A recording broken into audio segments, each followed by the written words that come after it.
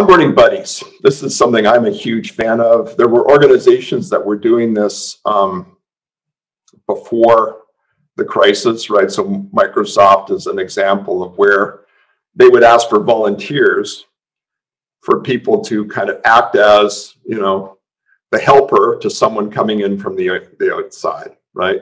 And you can see the sorts of things at the bottom that good buddies do, right? They help orient to the business, connection to stakeholders, understand the way the systems work, right? Give them insight into the culture and so on. I believe that it's way more important to have someone like that for people onboarding today than it was previously, because there's so much fewer opportunities for informal learning or observational learning going on. And you're kind of operating almost automatically at a little bit of a distance, right?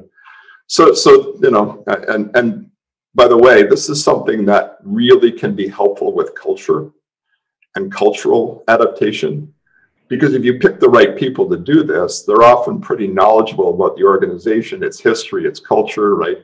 Let's assume Bidges relatively recently joined your organization, right? And she goes to a meeting and she says something and steam starts blowing out of people's ears, right? It would be good to have her have someone to go to say, what did I do there, right? Why is it that steam was blowing out of people's ears, right? And the answer may well be, look, we don't openly, raise difficult issues in meetings, right? We do that before the meeting. I'm completely making this up, but hopefully you see what I mean.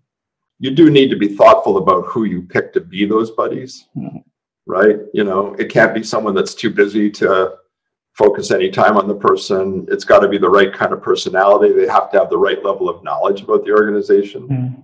And oh, by the way, you don't want to, if you've got like 3 people that meet that criteria and you're asking them to onboard 10 people each, that's probably a mistake, right? It's got to be tractable.